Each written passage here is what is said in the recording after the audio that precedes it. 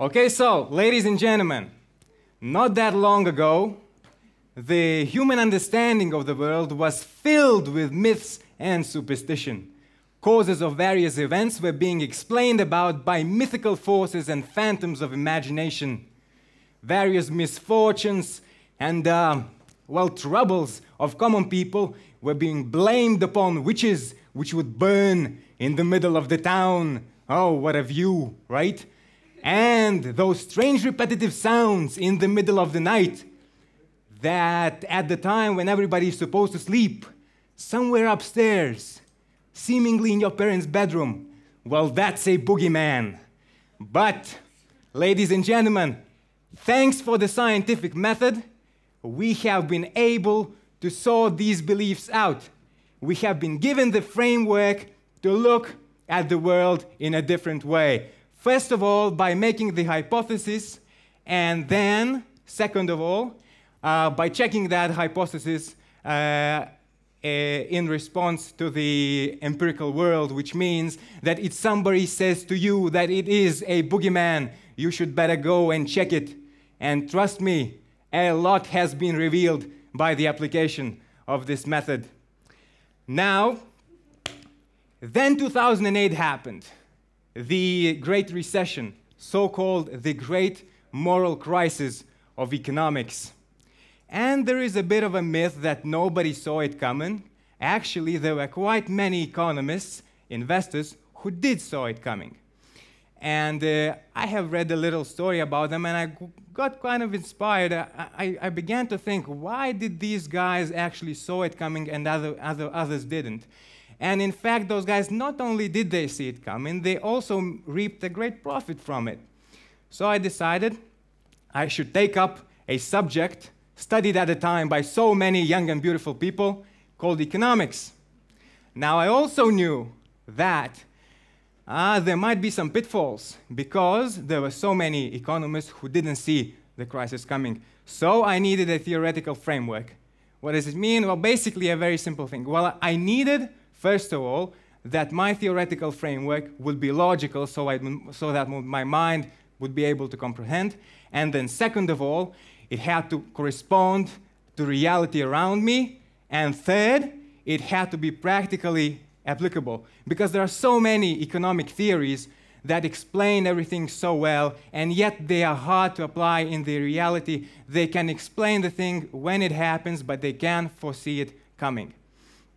And so this is how my journey began. Immediately, I have seen several interesting things. I don't want to spoil it, but I have to say that sometimes when I would look at the arguments of the economists, I would feel a strange medieval aura around it, and sometimes I would feel like an anthropologist or as a philosopher, because some of those arguments, well, didn't really remind me of scientific method and the truth of the scientific method. Now, one of the very common arguments that I have found, I actually found it so many times that I even given a name for it, the argument which I called describe the status quo and then hope. Most of the economists in 2006 and 2007 would say, well, the economy is doing just fine, therefore nothing is going to happen.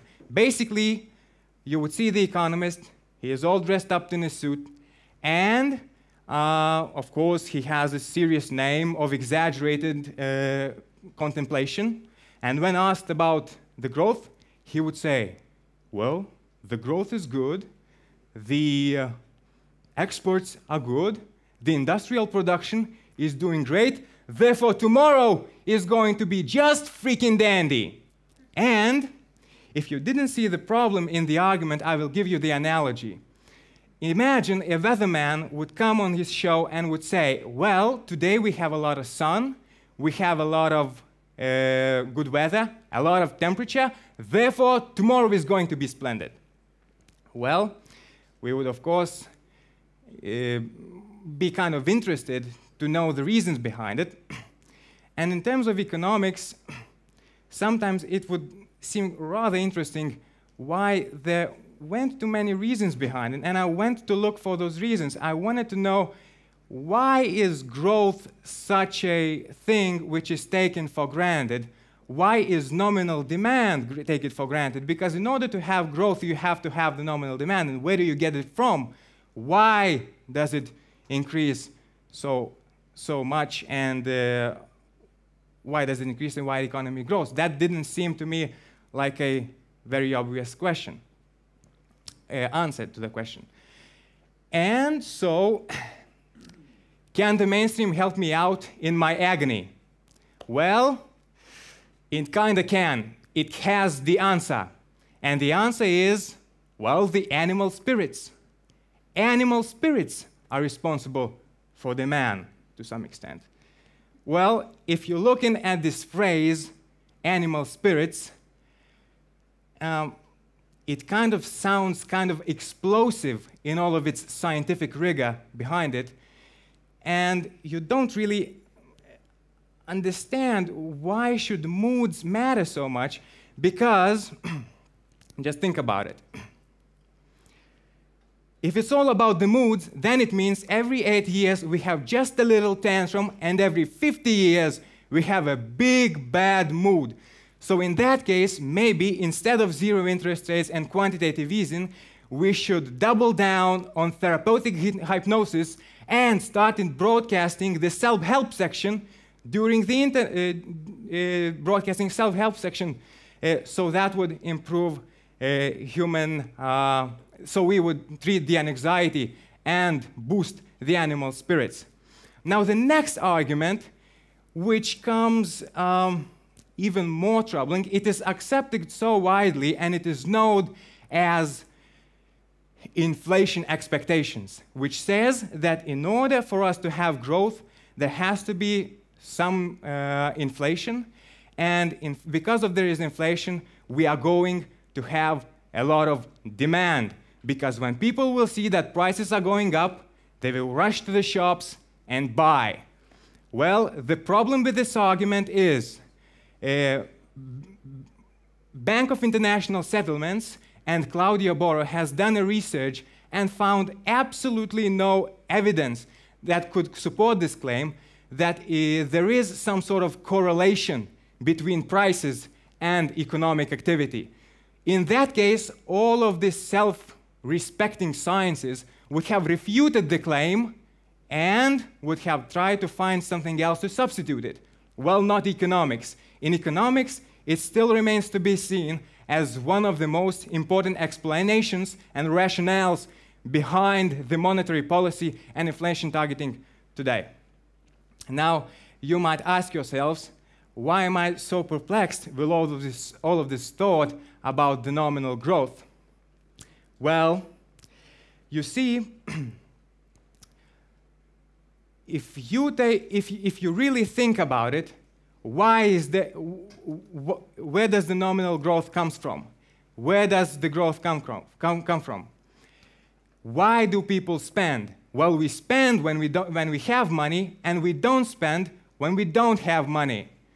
So, in order for us to spend, we have to have money. So the question is, where does the money come from? And that is a good question. Now, ladies and gentlemen, raise your hands, all of those who think that it's the government that creates money. Now, ladies and gentlemen, raise your hands, all of those who think that it's the central bank who creates the money. Is there anybody who thinks the central bank creates the money? No? Government? No? So who does create the money? Well, the money is created by the banks. 97% of all of the money in the circulation is created by the banks. Now, this is interesting because suddenly we realize, where does the nominal growth come from? We realize that money supply is not really fixed. Banks create money by extending credit. Here I give you the quote. by the Bank of England, which is the central bank of United Kingdom. In modern economy, most of money takes form as a bank deposit. But how these bank deposits are created is often misunderstood. The principal way through which commercial banks make loans, the principal way through which the bank makes a loan, the principal way of deposit creation is by banks making the loans. Whenever the bank makes a loan, it simultaneously creates the deposit and borrower's account, therefore creating new money. Which means that whenever a bank creates a loan, it creates new money. Therefore, it creates new demand. Now, this is very interesting, because if you would take a look at what is being taught at the university, you would realize that banks are being described essentially as intermediaries. They take the deposits from people and they lend it out to the people. Well, that is absolute fiction. This is myth by the very definition of the word myth. Because in reality, if you take the whole history of capitalism, there has never been a bank who simply would take people and lend it out. Banks create money and create purchasing power. Now that is very important. Why am I so... now that is very important. If you take a look, this is very important because if you take a look at what creates and where does the growth come from, you essentially realize that it's pretty much a monetary phenomena.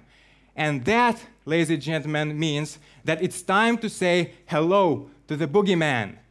The economics, to a large degree, is a myth.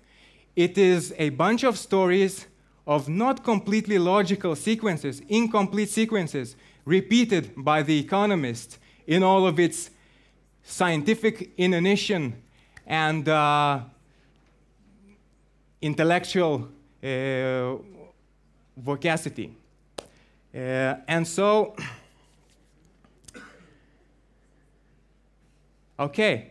Now, why am I so perplexed about this growth thing? Once you realize that nominal growth and essentially all nominal growth comes from money creation, you also realize the thing that this nominal growth engine through history tends to break down. And once it does break down, it leaves us all choking on our debts. Now, it's not an inevitability of the system. However, if the credit is extended poorly, then that might happen. And if you take a look through the whole history, 1837, 1873, 1929, those times, the depressions would happen. Now, why am I saying this? In the 1980s, the whole developed world has underwent the deregulated their financial systems, which means that the credit was let loose. Now, what followed was absolute explosion in credit. And it was, since it was poorly allocated, most of the credit not only created growth, but it also over-indebted the economy. If you take a look at the whole history from 1980s, in 1980s we had the recession. Government dropped the interest rate, people rushed to get their money, they borrowed, they spent, there was a lot of demand. However, 90s came about, and in the 90s we once again had a recession. Now, during this recession, the government once again dropped the interest rate. New money popped into existence, new demand, happiness all around. Then 2000 came, the same happened. 2008 happened, and once again, we dropped the interest rate, and now it was on zero. Now, the problem is, today, the interest rates are at zero. Money is as cheap as it can possibly get. However, nobody is borrowing it, which means that the engine of nominal demand is finally breaking down. And it might be the case that in the near future, we might be starting to choke on our debts, because there are quite plenty of them.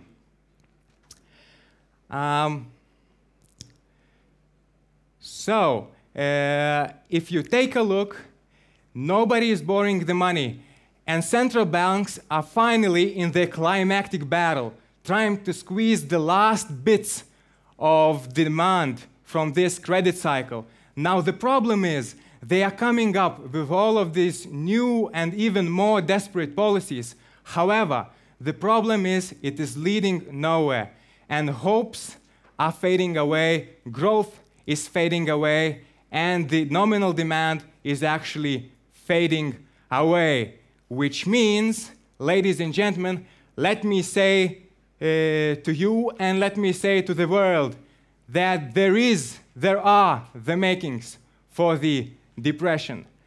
Now, the difference between the episodes in the history and now are so that back in the old day we had the gold standard, so we didn't have much flexibility on the monetary side, which means today we don't have it and we kind of can't print money, which is good. However, the problem is the debts today are pretty much twice as high as they were in 1929, which is a big problem. So now, to conclude, I would like to say that for the half of my talk, pretty much, I have been criticizing the economics. Now, it doesn't mean that all of the economics is bad. It means there's quite a lot of good economics. However, most of it is behind the well, it's not classified as the mainstream economics.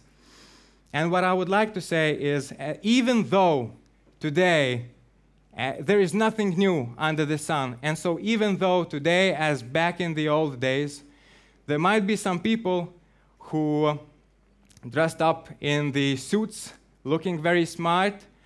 However, there may lay